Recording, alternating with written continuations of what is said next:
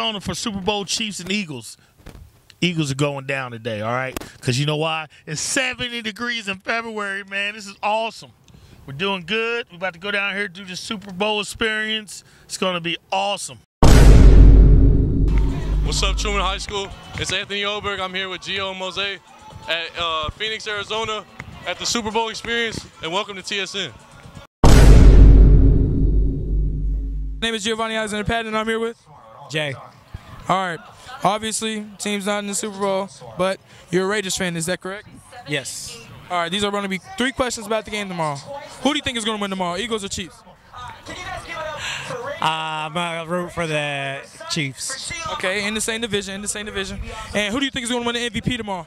Mahomes. And the last question, who do you think is going to score the first touchdown? Chiefs.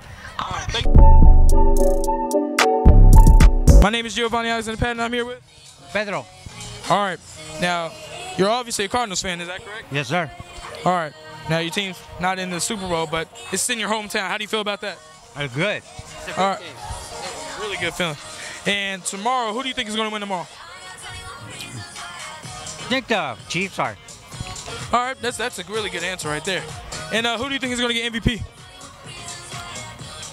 I don't know. Too hard. Hard to say. All right. And if your team was in the Super Bowl, who do you think will win? The Chiefs, Eagles? Like, if they were going against the Chiefs, would they beat the Chiefs or would they beat the Eagles? Like, which one would they win the Super Bowl if they were here? Yeah.